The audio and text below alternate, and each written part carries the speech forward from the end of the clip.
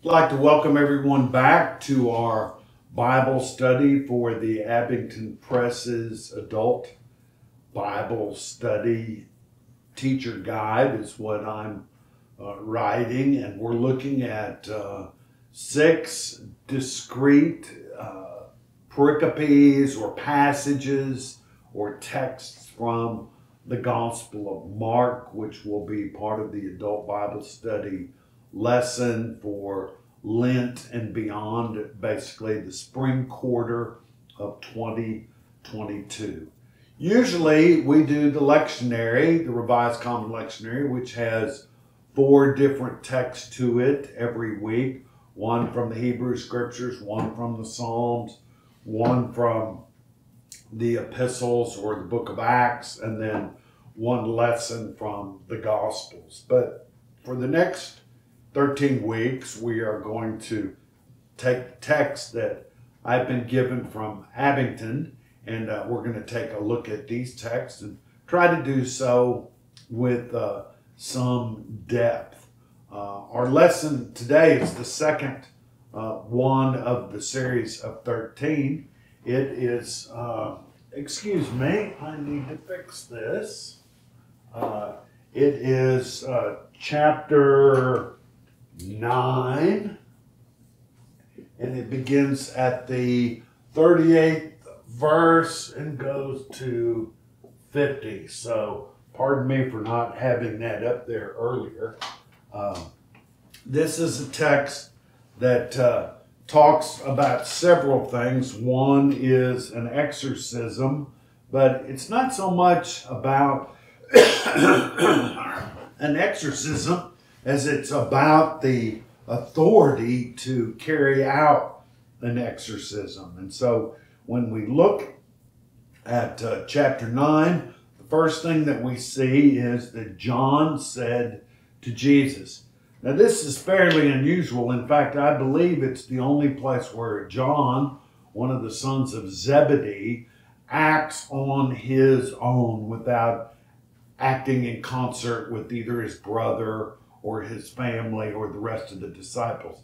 He independently, in and of himself, he comes to Jesus and he says, "Teacher," or "Rabbi, we saw someone throwing demons out in your name, and we tried to stop him because he wasn't following us."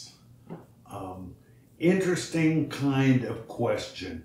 This is an issue of protecting turf. In this particular case, religious turf. We have the Jesus intimate followers, the disciples, those who are always with him. And then we have the regular disciples, which are anybody that wants to learn from Jesus. And so when it talks about the crowds, there are many disciples in those crowds. And then we have those that are just your average hoi polloi. They are curious bystanders. Whatever's going on, they go there. They're people that love the carnival, love the mall, go to sporting events, go to NASCAR. They just do whatever everybody else is doing. But in this particular case, John is speaking for the 12, essentially. We will see this in the Gospels, the Synoptic Gospels, Matthew, Mark, and Luke, quite a bit, where one person speaks on behalf of the whole. Usually it's Peter. You remember last week, Jesus asked a question, and then Jesus asked another question, "Who do you say that I am?" And Peter, of course, answers correctly, "You are the Christ, you are the Messiah." And then Jesus tells the disciples what that is to mean, and then he is rebuked by Peter, who is rebuking Jesus on behalf of all the disciples. When Peter's coming down the Mount of Transfiguration, he says for James and John, he speaks for them. He says, it is good that we are here. Let us build a dwelling or a booth to commemorate this moment. And so often Peter is the spokesperson for the group. He asks a question, he makes a statement, but he's doing it on behalf of the other 11 that are with them. Well, in this particular case, John is the one who is asking the questions, and this is very unusual. I'm not sure anyone knows the reason for it, but it is a way that Mark is breaking the pattern that usually holds where Peter will speak for all. Here, John is speaking for all. He says, "Teacher, Rabbi, we saw someone throwing out demons, casting out demons in your name." In other words, in the name of Jesus, leave this person. Is what this unauthorized demon caster outer is doing, and so the disciples really aren't sure what to do with this. They don't like it, and so they tried to prevent the guy, and we tried to stop him because he wasn't following us. That's a very interesting tell there at the very end. He wasn't, John speaking to Jesus, and he says because he was not, that is the person casting out the demons, was not following. And we would expect him to say you, because he was talking to Jesus. But he doesn't. He says, because he wasn't following us. In other words, there's a little group. It's like a clique. They're insiders and outsiders. This person wasn't an insider, and therefore we decided that we should try to stop what he was doing.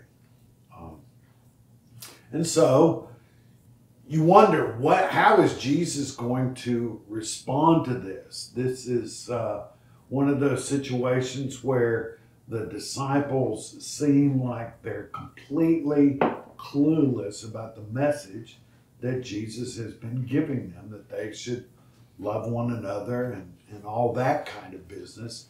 Here they're trying to protect their turf, their apostolic turf. So Jesus replies to them. He says, "Don't stop him. No one who does powerful acts in my name can quickly turn around and curse me."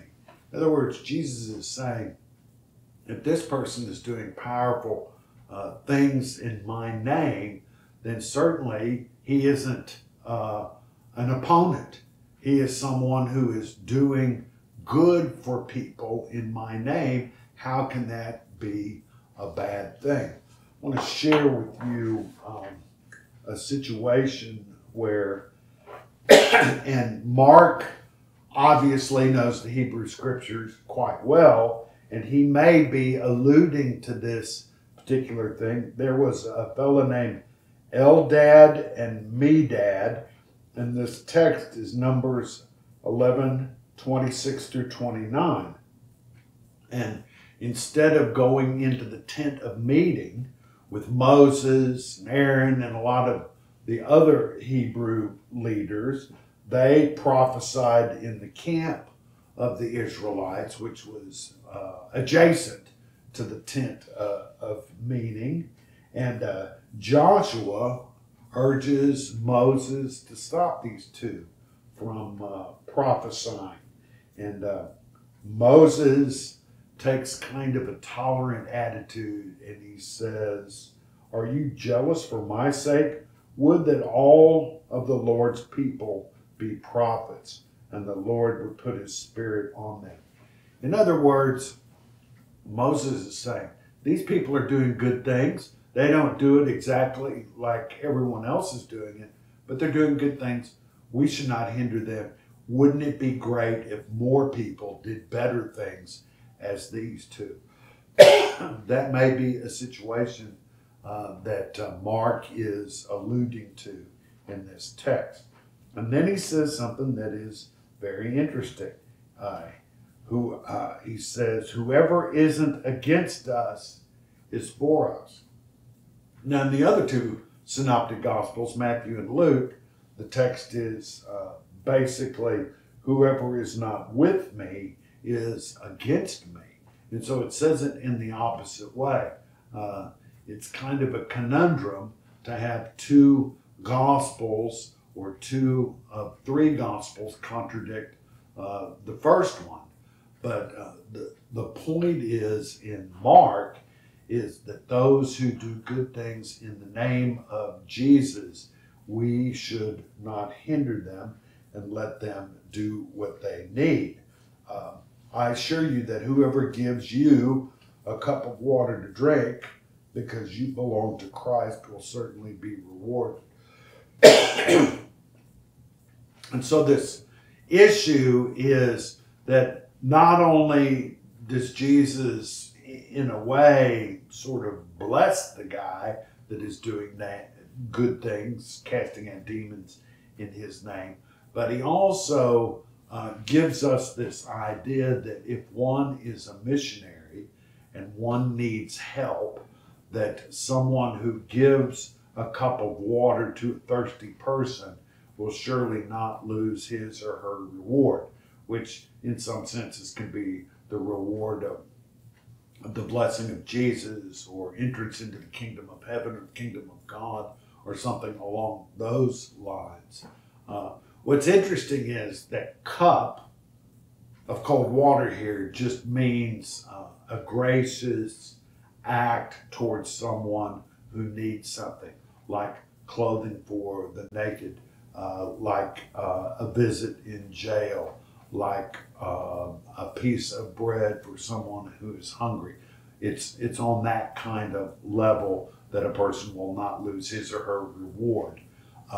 Later on, however, in the Gospels, all of them, cup becomes the cup of suffering. And we will see this in the next few weeks where Jesus says, can you drink the cup that I drink? And when Jesus is talking about cup, in that particular case, it is the cup of suffering, of being accused of things that he is not guilty of being whipped and scourged and eventually crucified.